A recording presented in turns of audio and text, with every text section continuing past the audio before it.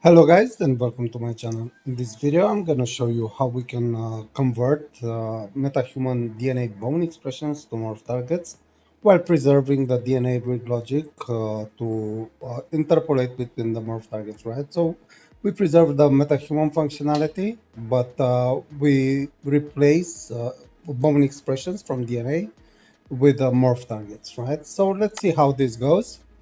We're just gonna open our MetaHuman head into Poser, and here we can let's move a little bit this animation curves tab here, so we can see a little bit better.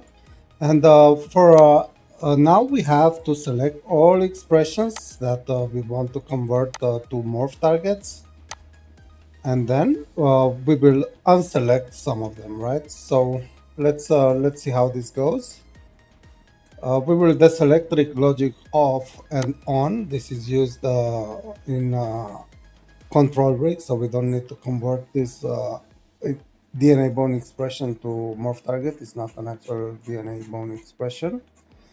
And now that we've selected everything, we can go ahead and click on to morph targets.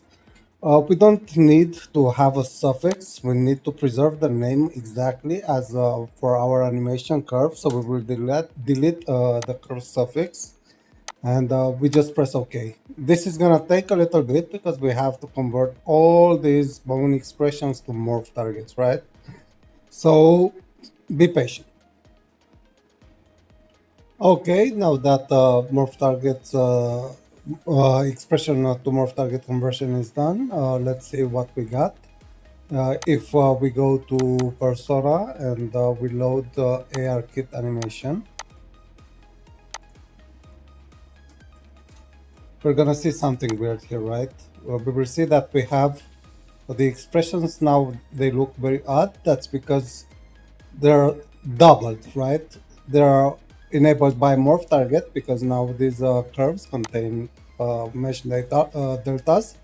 And we also have a bone movement, right, from the DNA rig logic functionality. So let's move forward and let's see what we can do here, right? So if we check out our morph targets, newly created morph targets here, we can search for look, right? And we have look up. Let's use the restore tool. And let's restore the eyes in all these lookup morph targets, right? So let's apply restore. We don't need to move or rotate these eyeballs from the metahumans because we will use bones for that, right? We want to rotate the eyes by using bones, but the rest of the functionality will be only morph targets. So let's see how this works, right? Let's continue with our conversion here. Let's go to restore tool. Let's select the eyes and let's apply restore, and let's move forward. Okay, now that we have restored the eye rotation in all these look morph targets, let's save the mesh. And let's get back to persona. And if we test it now, we're gonna have the same expression movement, right? For this, we have to open post process. Let's go to post process. Let's load it. And here we have this animation node rig logic. We will add a custom animation node rig logic, which is animation node rig logic no bones. This will allow us to customize a little bit more what's going on, right? So let's expose it as a pin, and let's plug this in as well. And let's plug our execution path in, and let's go back to poser, right?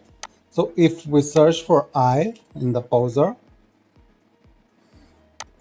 we get the name for right eye, and we add the bone in here because we want to get the rotation for the eyes from the rig logic, but only for the eyes, right?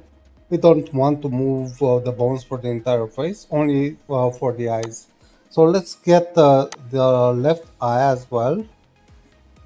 Actually, it's easier if we just replace R with L. So let's do like this. And we will choose ignore unselected. So whatever is not in this list will not be updated from rig logic. What's in this list will be updated, right? So let's compile and let's go back to persona here. And let's test out what is going on. So now we will see that our expressions are not double down and we get the rotation. Let's show the bones, character, bones, all hierarchy maybe, and let's make everything a little bit small here, and maybe reduce the camera speed so we can see better what's going on.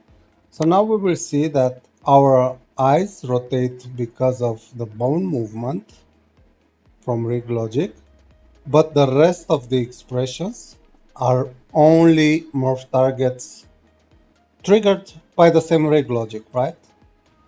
So this is it for our video here. Don't forget, you can go crazy with any logic. You can do whatever you think fits your character here. This is just an example. Don't take this as the only thing you can do. You can do whatever. It's up to you. What logic, if you need this logic, how you create this stuff around, right? And how you build around it. And yeah, this is it, guys. I hope you enjoy this new functionality in Mesh Morpher. I hope you can create some crazier stuff now that you have no bone movement and you're not bound to bone movement, but you can go only with morph targets, right? So this is it, guys, and see you around. Bye.